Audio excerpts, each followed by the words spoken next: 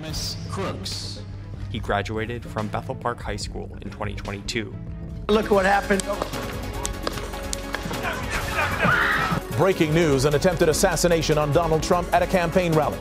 These are ominous times in American politics. The drama surrounding the impending elections has seemed to shift from tirades and humor to something a little more dark, with lives potentially at risk if they haven't already been lost.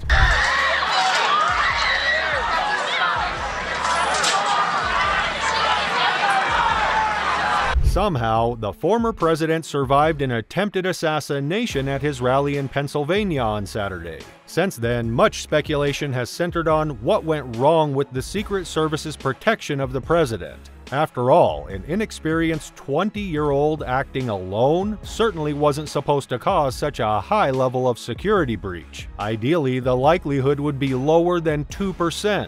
If you haven't been informed about him, his name is Matthew Crooks, a registered Republican voter. We noticed a guy crawling,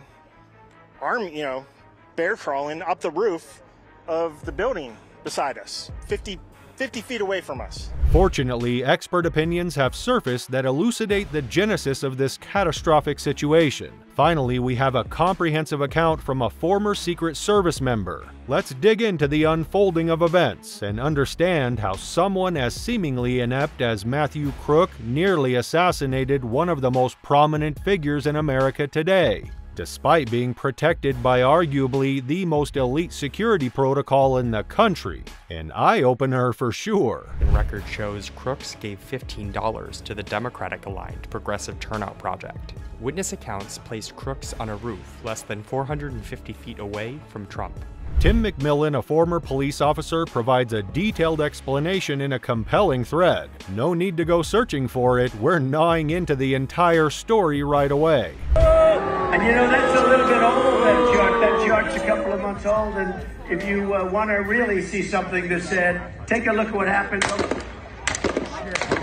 Having personally worked on several presidential and vice presidential security details, here's some of my thoughts based on the available info on the assassination attempt on Trump. The Secret Service employs a multi-tiered defense in-depth approach to protective missions.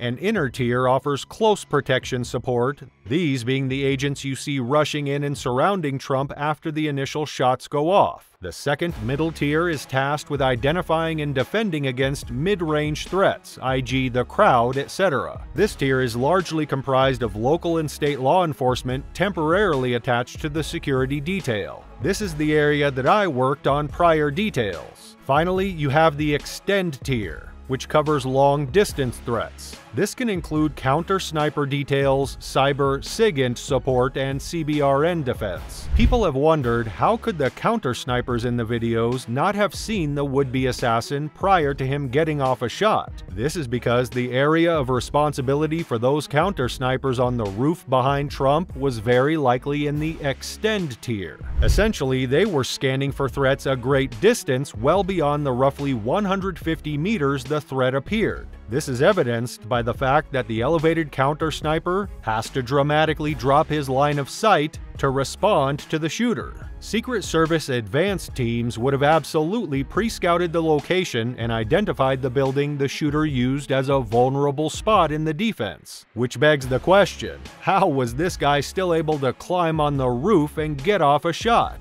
Based on the limited details at this point, in my opinion, the security breakdown occurred in the middle tier, which would likely include law enforcement who were supposed to be assigned to the area near the outbuildings. How that significant of a breakdown could occur is up for speculation. However, like I said, this tier is largely dependent on local law enforcement and not the Secret Service. So, speculatively, the local LEOs who were supposed to be in the area and make sure no one with a gun climbed up on the roof fucked up. People have said that witnesses saw the guy with the gun on the roof, told police, but that they failed to respond and prevent the assassination attempt. So how does that happen? Well, there's typically limited lines of communication between the Secret Service and the local LEOs working the middle tier. You usually have 1 or 2 local LEO liaisons who have direct communication with the Secret Service, which means communication on the ground between the local LEOs being told about the shooter are being routed through dispatch to local liaisons,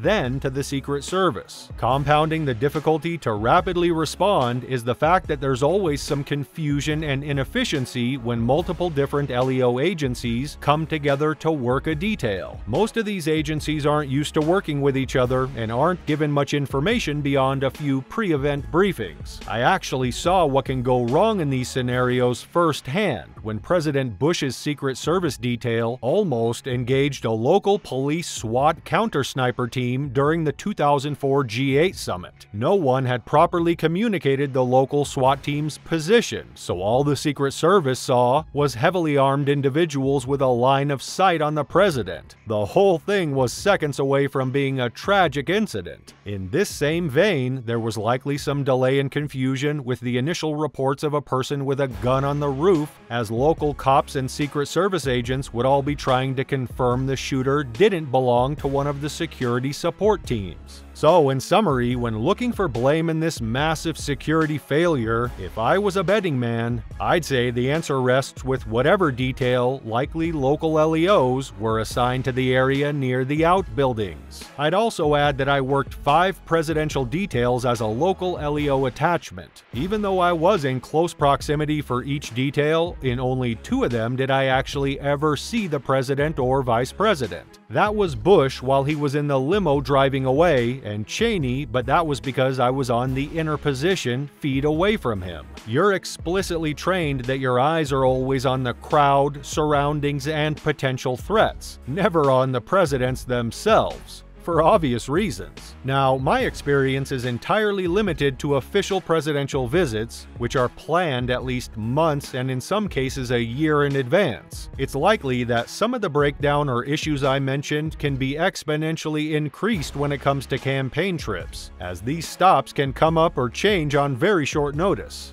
There's no room for error, so that shot placement has to be absolutely precise. Based on his last statement, we can assume that the campaign rally was more of an impromptu event that was planned quickly, possibly within a week or 2, as cited by various sources, leaving insufficient time to properly observe and secure the location. Authorities saying this is the lifeless body of the shooter on the roof of that building. So, in summary, for everyone to understand this, the Secret Service uses a multi-layered defense strategy to protect high-profile figures like the president, involving close protection agents, local and state law enforcement for mid-range threats, and snipers for long-range dangers. In the recent assassination attempt on Trump, the shooter was closer than the sniper's usual focus. The real security lapse likely occurred in the middle tier, where local law enforcement failed to secure the area near the buildings. Witnesses do say they saw the shooter somewhere near that rooftop. Despite witnesses alerting the police about the shooter on the roof, there was a delayed response due to communication issues between local law enforcement and the Secret Service. This highlights the common confusion and inefficiencies that arise when multiple agencies work together, leading to significant security breakdowns, especially with less detailed planning as a result of time, as Tim McMillan mentioned.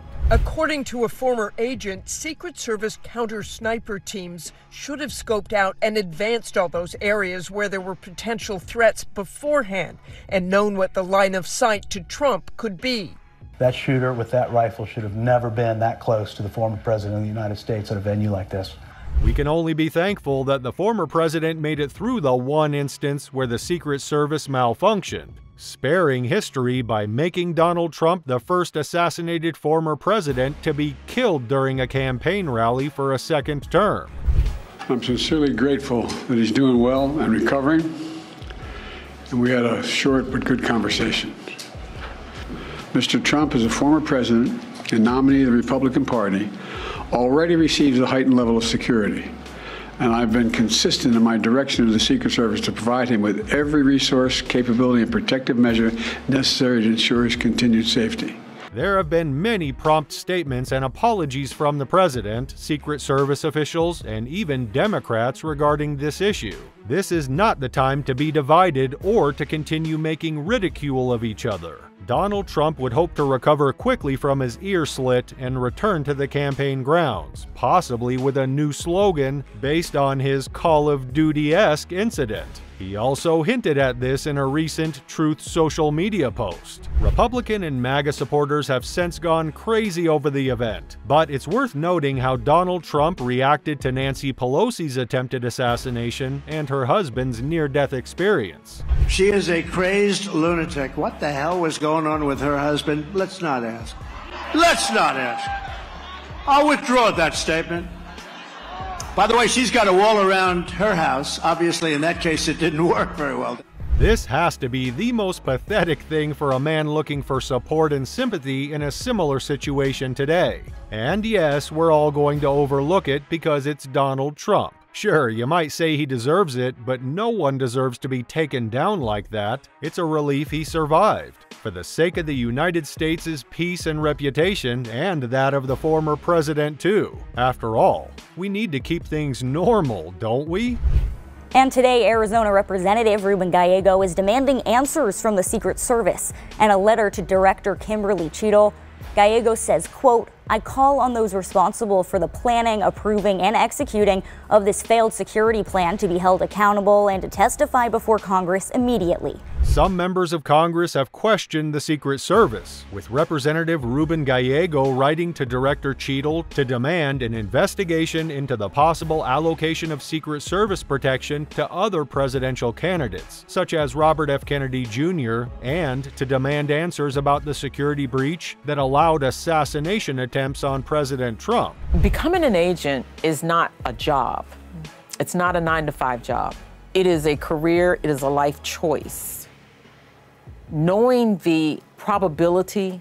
Despite the crazy events of the past weekend, we have succeeded in shedding some light on the true events and the circumstances leading up to this. For those who believe it was staged, I hope this corrects your intrusive thoughts. MAGA supporters making a hell of a noise. Donald Trump bluntly told us to all move on from a high school killing spree. Don't act like he's all perfect and all. It's just horrible to see that happening. It's just horrible. So surprising to see it here. But I have to get over it. We have to move forward. We have to move forward. I had a friend who was there during Kennedy's assassination. It has never left him. I'm instructed that this investigation be thorough and swift, and the investigators will have every resource they need to get this done.